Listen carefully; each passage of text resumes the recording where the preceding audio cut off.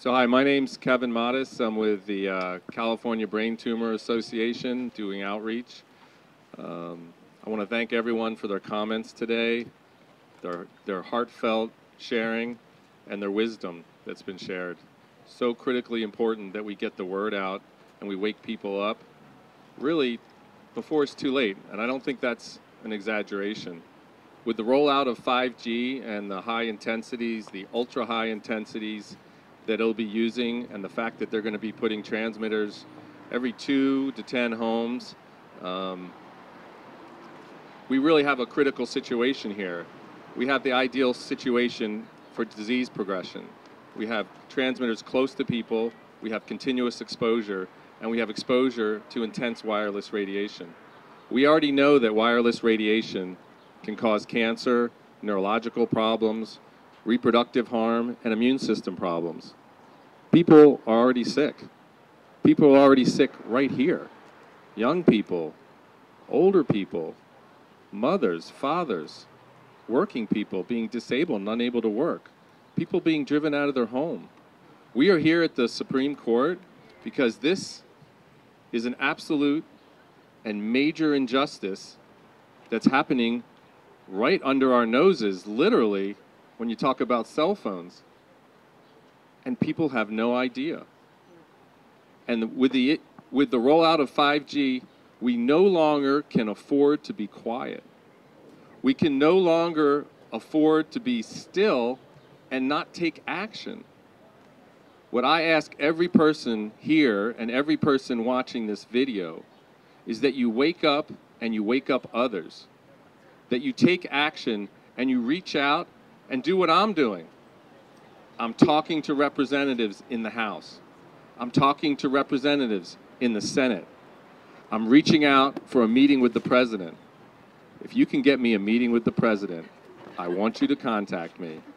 keephealthyfamilies@gmail.com. keephealthyfamilies@gmail.com. I bet you the wireless industry doesn't have to do that to get a meeting with the President. We already know that the wireless industry has met with the President and gotten his commitment to facilitate the rollout of 5G small cell transmitters near people's homes. And the lies of the industry are magnificent. First of all, they're not small cells. They can be up to the size of a refrigerator. Second of all, if you have all your utilities underground, they can go on a pole right in front of your house. Third of all, it is absolutely harmful. Our safety standards, which aren't standards, they're guidelines, suggestions, that only protect against heating are absolutely absurd. And from talking to the scientists, and I've talked to more than 200 scientists from 39 countries, they say, absolutely, this is common sense. Before a cell heats or burns, things happen to that cell. The cell functioning is impaired. The cell's ability to repair is impaired. We have a significant problem. It's common sense. We are electromagnetic beings. We conduct. Our cells operate electromagnetically. They repair electromagnetically, they communicate electromagnetically, and we are messing with the basic functioning of our cells. We are microwaving our population. We are microwave poisoning our population, and we're also wondering why everyone's getting cancer, it seems like. Why are these young girls getting strange immune system disorders? Why are these young guys reporting neurological effects and they can't work or function? Why is it that fertility is so far down in industrialized countries? We are microwaving our reproductive organs and wondering why we're having these problems. As Daphne Talkover says, we have a failure of common sense. We need to bring back the common sense, and the industry's done a brilliant job.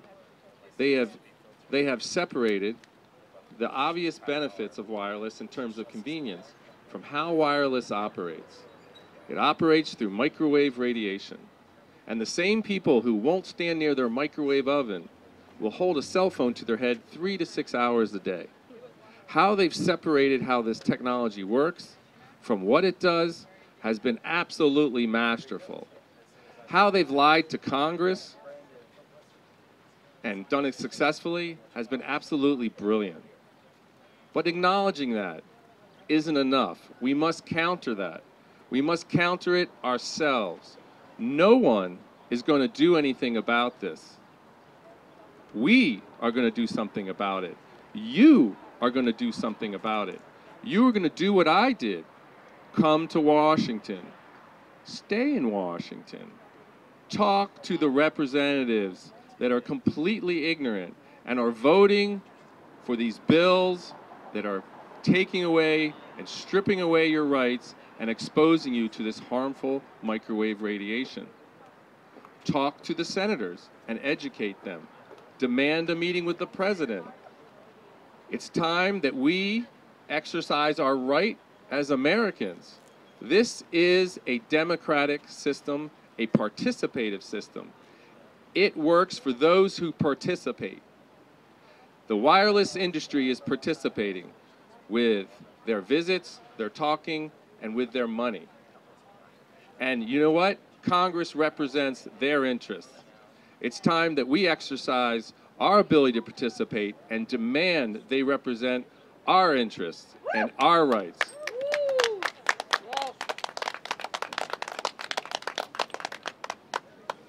It's not enough to email people who already understand this issue.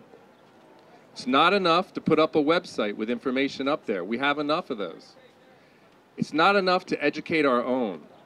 We must reach out to the decision makers who are making the decisions to expose us to this harmful radiation and putting millions and billions of dollars behind it. It's time we take back Congress. It's time we take back the presidency. It's time we take back our rights and make this system work, because it can work, but we must work it. It's no longer okay to say someone else is going to do it. And I got to tell you, these guys are busy. There's 535 guys across the street from here that are making the decisions to terrorize this country and microwave us to a point of being harmed. Those 500 people are the most important community we need to educate. They don't understand this issue. They haven't seen the people who are being harmed. And at this point, they don't give a crap. It's time we demand they give a crap. No one else is going to do it. You're going to do it. And with your example, others will do it. It's time we spread the word. It's time we wake up our people, our regular citizens who have never done anything politically before in their life, and get them acting and moving, because the plan for 5G is this will be rolled out in the next year. And you will have a wireless transmitter in front of your house, or pretty darn close to the front of your house, in the next year. And if you didn't get sick from the low frequency stuff, you may get sick from the high frequency stuff, or the combination. We don't know if you're going to get sick. They're experimenting with your life. I don't know about you, but I don't want those 535 men across the street making decisions about my personal health. What we do know is people are being harmed now. What we do know is that wireless radiation is clearly harmful, carcinogenic, neurotoxic, and genotoxic. And it's time those congressmen across the way and the president in the Oval Office act to protect us and acknowledge the fact, which is wireless radiation is truly harmful. This needs to be our clear message and nothing else, because what we need is nothing else but protection. It's time. It's overdue. Enough people have been harmed. It must stop, and it must stop now. Thank you.